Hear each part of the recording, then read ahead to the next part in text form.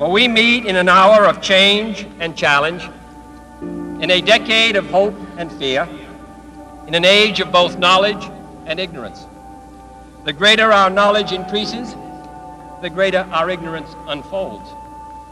Despite the striking fact that most of the scientists that the world has ever known are alive and working today, despite the fact that this nation's own scientific manpower is doubling every 12 years in a rate of growth more than 3 times that of our population as a whole, despite that, the vast stretches of the unknown and the unanswered and the unfinished still far outstrip our collective comprehension.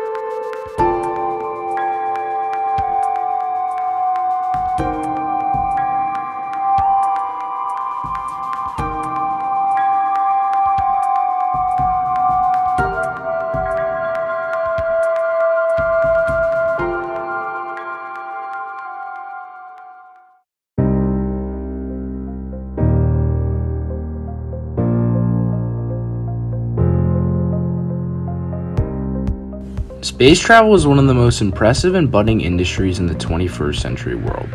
With the rapid development that is occurring and the great amount of potential for years to come, it is a crucial part of scientific exploration on the international stage. Characterized by private corporations and the new mission of getting humans to Mars, space travel is an American-dominated industry packed to the brim with some of the world's smartest and most ingenuitive minds.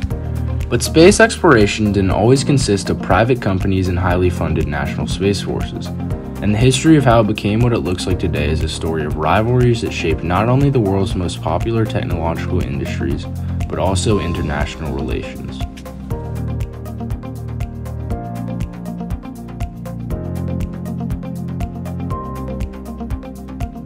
Once I had decided that I wanted to study space exploration during the Cold War, I had to develop a research question.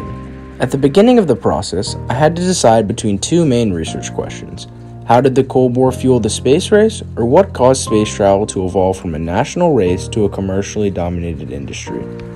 After determining that I wanted to stay in the Cold War era rather than the 21st century, I chose to examine how the space race impacted the relationship between the Soviet Union and the United States, and this remained my research question for the entirety of the project. From this research question, my thesis statement went through multiple stages. It was initially too vague and included aimless claims such as different perspectives on the same set of events and new nationalism.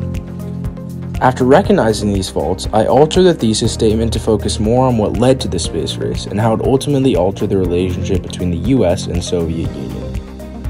Ultimately, in my final thesis statement, I simplified the claims and arranged them in an order that was most similar to my body paragraphs: historical context, the moon race and territorial sovereignty, and space race treaties, all culminating in a final statement about how the space race altered the US and Soviet Union's relationship for years to come.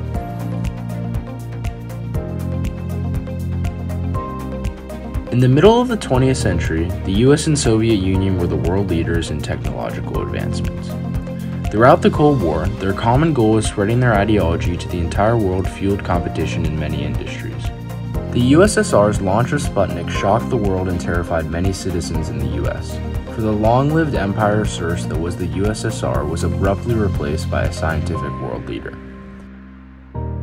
In response to this, John F. Kennedy challenged his Space Force to land a man on the moon before the decade was over. However, because of the USSR's early success in Sputnik, as the space race continued throughout the 50s and 60s, they remained slightly ahead. But both nations were determined to win and establish themselves as the world's technological leader, so they increased funding and citizen support by creating nationalist propaganda. Ultimately, after having great success throughout the Apollo and Gemini space missions, the US took huge leads in the space race. Their success in the space race, along with other industries, led to a U.S. victory at the conclusion of the Cold War. At the turn of the century, the conflict that was once an intense, even battle between two major world powers was no longer. And as the USSR's weakened economy resulted in the collapse of communism, U.S. capitalism became the most prominent ideology in the world. The space race unites three of our course themes from this year: history and context matters, war and conflict, and political ideologies. The space race is rooted in international conflict that dates back to the First and Second World Wars. To put it simply, the Cold War never would have happened if it weren't for World War I and II. Furthermore, the emergence of two completely opposite ideologies in these two rival nations fueled that conflict and motivated both the US and USSR to improve their national support and preserve their ideology. Lastly, the Cold War was fought in a very different way than any other war prior to it. Rather than engaging in physical combat, the US and USSR sought to best each other through industrial advancements. This new style of fighting, although very different, still resulted in significant changes in society and culture, and just like a physical war, ultimately altered each nation's government and territory. We choose to go to the moon. We choose to go to the moon.